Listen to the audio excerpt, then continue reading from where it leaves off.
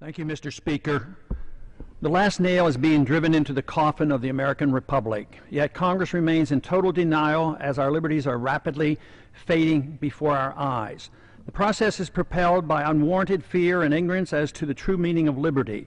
It is driven by economic myths, fallacies, and irrational good intentions. The rule of law is constantly rejected, and authoritarian answers are offered as panaceas for all our problems. Runaway welfareism is used to benefit the rich at the expense of the middle class. Who would have ever thought that the current generation and Congress would stand idly by and watch such a rapid disintegration of the American Republic?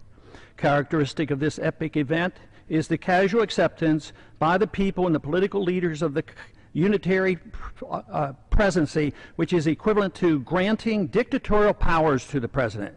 Our presidents can now, on their own, order assassinations, including American citizens, operate secret military tribunals, engage in torture, enforce indefinite imprisonments without due process, order searches and seizures without proper warrants, gutting the Fourth Amendment, ignore the 60-day rule for reporting to the Congress the nature of any military operation as required by the War Power Resolution, continue the Patriot Act abuses without oversight, wage war at will, treat all Americans as suspected terrorists at airports with TSA groping and nude X-raying.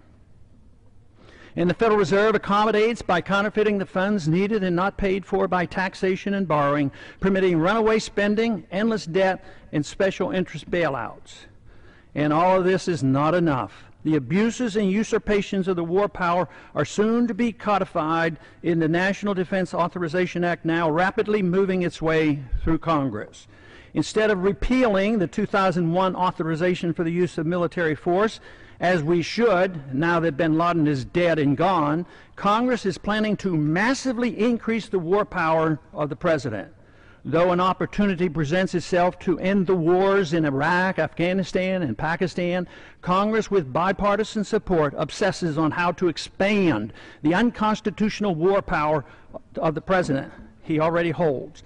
The current proposal would allow a president to pursue war anytime, any place, for any reason, without congressional approval. Many believe this would even permit military activity against American suspects here at home.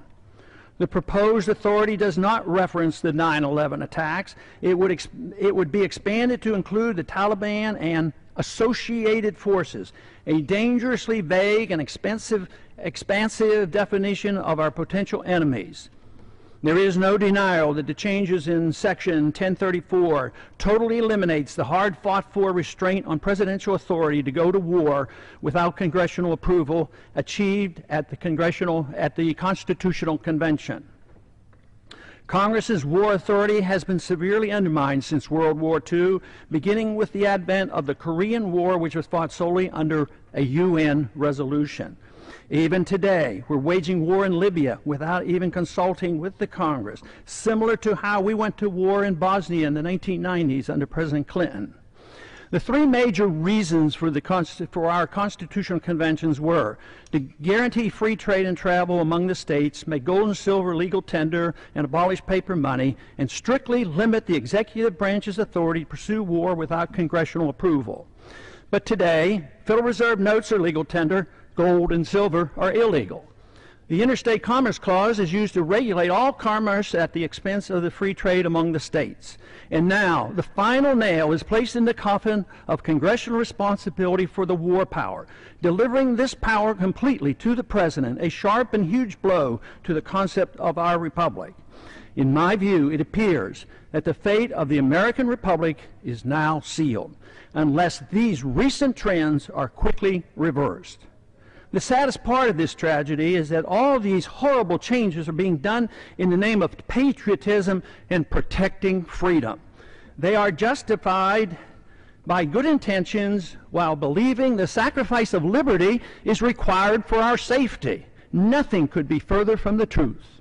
More sadly is the conviction that our enemies are driven to attack us for our freedoms and prosperity, and not because of our deeply flawed foreign policy that has generated justifiable grievances and has inspired the radical violence against us. Without this understanding, our endless unnamed, and undeclared wars will continue, and our wonderful experiment with liberty will end. And I yield back the balance of my time.